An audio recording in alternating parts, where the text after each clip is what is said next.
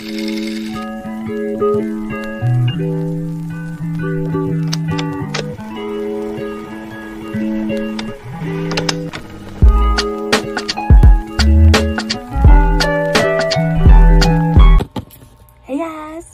LPS Smoothball here, and it's JJ, and I'm doing a super fast video today because I'm currently editing a pretty long video, so we have to do a fast and easy one for me to edit, just to save me some time, you know.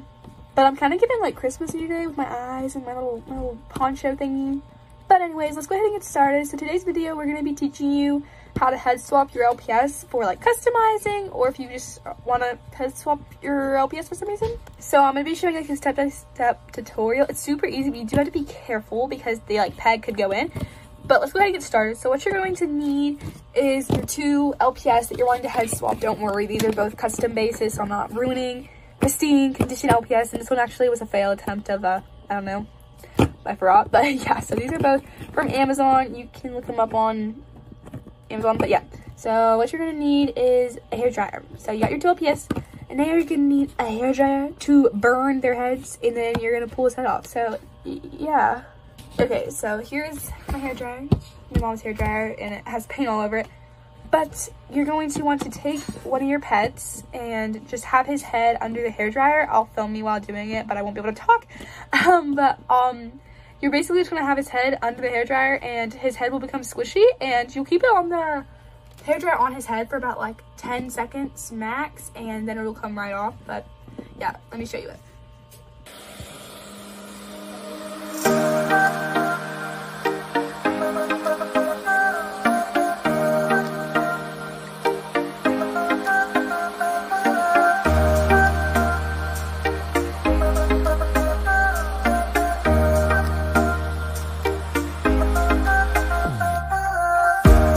You did that, you're just going to jiggle his neck, and I lied about the 10-second part. It's actually like 20 seconds to 30 seconds. And you're just going to want to jiggle his peg. You're going to want to jiggle the peg out of his head. You want to be really careful because you can't actually break the peg with this part, but you don't want to go fast so that it doesn't like cool down. So you're just going to want to wiggle and wiggle and wiggle.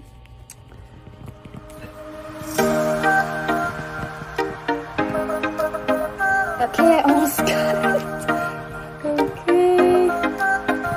Okay, I did it! Yay, so now you have your headless LPS, and for me, I'm not using the head on this body, I'm actually using the body for the collie. This is the paw collie from the Amazon set that I bought.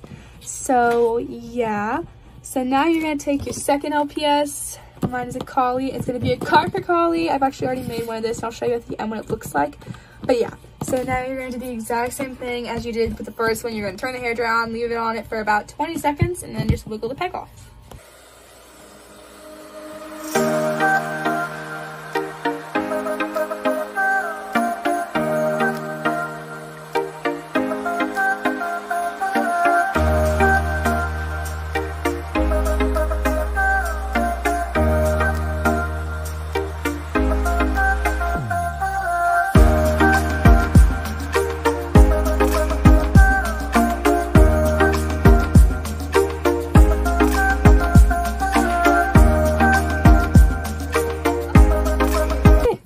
So there you go. So now you got your two headless LPS, and whatever one you're putting head on. So I'm going to be using this head and this body, and then putting the Cocker Spaniel head on the collie body.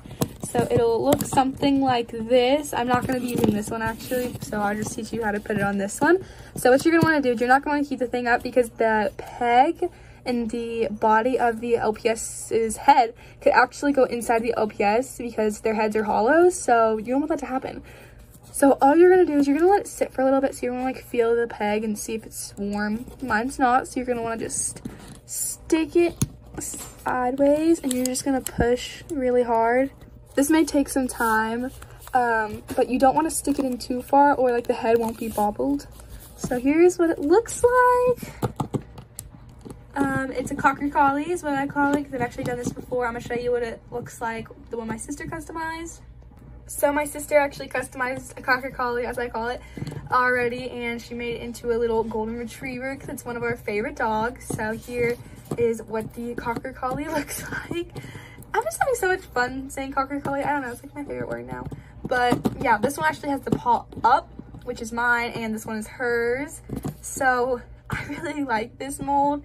Honestly, I think it's super duper cute, and I'm really excited to customize her. I'll post a picture of her at the end on my community page, what she looks like. So yeah, so that is it for today's video. I hope you guys have enjoyed my step-by-step tutorial. If you have any more questions, you can totally ask me on my community page. But that is it for today's video. Bye!